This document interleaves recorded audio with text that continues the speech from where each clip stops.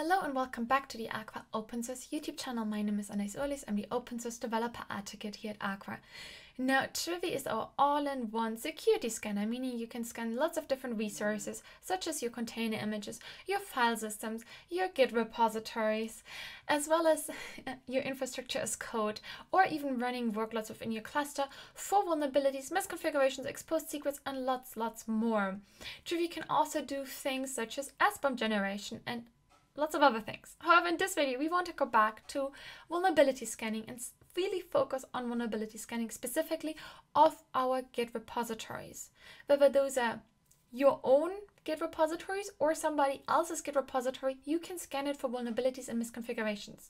Up to the previous release, it would be a simple Trivy repo Git repository link scan. But now, since the previous release, you can also specify either the Git branch or the Git commit hash to scan specific commits or specific branches for vulnerabilities and misconfigurations. In this video, I'm going to show you exactly how to do that. Special thanks to Shubham, who contributed the additional refinement to the Git repo scan command in Trivy.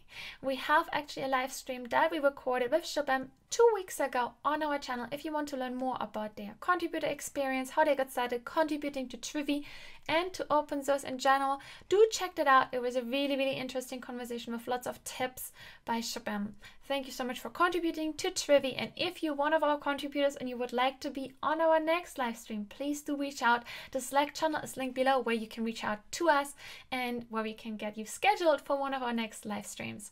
Now, here in the release note, you will find the latest updates from Trivy. It's linked in our discussions pinned at the top. Here you will also find an overview. We love to thank our different contributors for the features they add to Trivy. And when you go over to Trivy, to the documentation, inside of docs, you will find vulnerabilities scanning and Git repository scanning, and this is what we're going to do now. Now you can also find all of the different commands that I will be using in the Trivy demo repository with all of different examples on what and how and why you can scan which resources. Now let's assume I want to get started with Go, and I'm looking for some example projects, also to give me some inspiration of the example projects that I could do to improve my skills. So I googled just Go example projects, and I came across this example project, Golang example app. And this looks like a really nice app. It has a release, it has a contributor, it has somebody maintaining it. Last updates made on the 2nd of May. 102 stars. It looks like it's something that I should be able to use. Now, without me understanding much of Go, I want to understand, okay, what are the kind of vulnerabilities and misconfigurations in this Go repository, in this application, that I should be aware of. So what I could do is, so I can take the URL, copy paste it, and then I can go to my terminal, and obviously I must have Trivy installed. Just make sure you have Trivy installed. There are lots of installation options in the documentation, also linked below. So once I have it installed, you can find here the repository command. The short term is just repo. So you can just say Trivy repo scan, Trivy repo, and then we just specify the URL to the repository. Now, once the scan is performed, we can already see a misconfiguration here, that there's a private key exposed in this repository.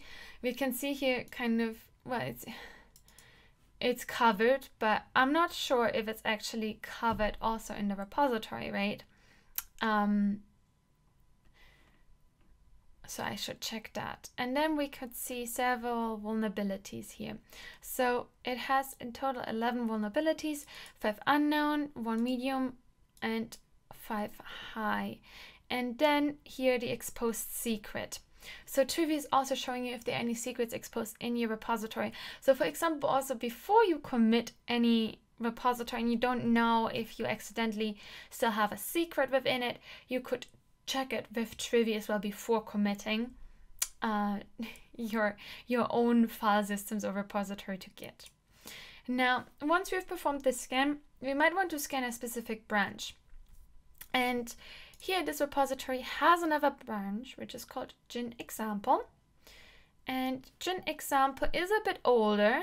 It has a failed CI/CD pipeline, so I'm not sure if I should be using that one, right? So we want to take a look at that first.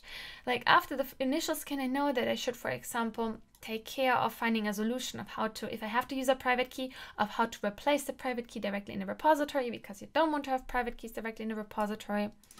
So next I want to see, can I use the Gin example app?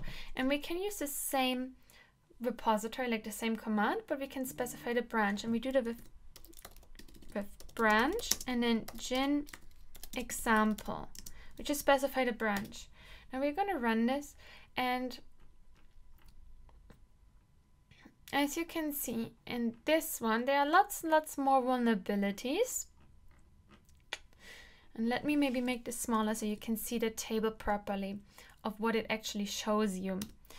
So any Trivy scan will provide you with a table that displays the library that has the vulnerability, or the package that has the vulnerability, then the vulnerability CVE, the number, the severity of the vulnerability, and that's based on several different classifications. Then the installed version that has the vulnerability, and whether or not there's a fix available for the vulnerability. So for instance, for this library issue, for this vulnerability, installed version here, there's no fix available yet. Now you can find with the AVD, you can find more information on the vulnerability itself to understand it better and see whether or not it's affecting you, or whether or not you should find like a workaround to not have this installed version in your repository.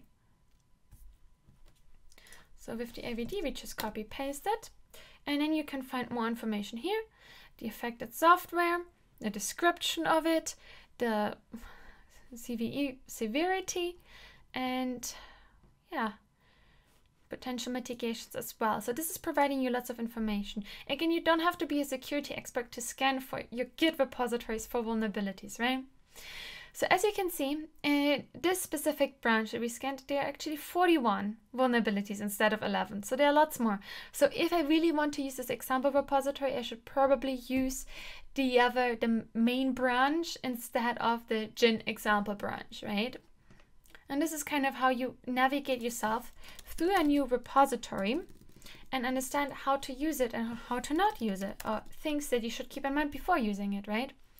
Now, going back to the example, in addition to that, you could also specify the specific branch, the specific commit hash. So in this case, for example, we can find the commit hash here of the latest commit. And we could take that.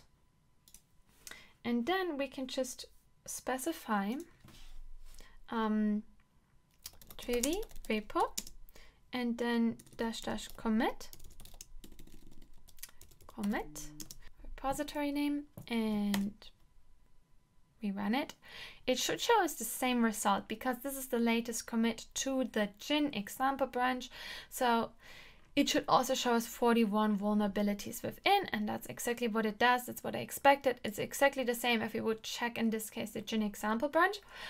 But in some cases, for example, if you're checking somebody's PR, you want to see whether or not their PR is, for example, introducing new vulnerabilities to your repository, right, before accepting the PR. And maybe then when you review the PR, you can give the people additional suggestions on how to fix vulnerabilities or to take care of the vulnerabilities before you actually merge. The last thing that we can specify is the tag. So if we say git Trivy repo and then -- tag, we can specify the tag that we want to be using. So for instance, here is the released version 0.0.6, so we can copy that.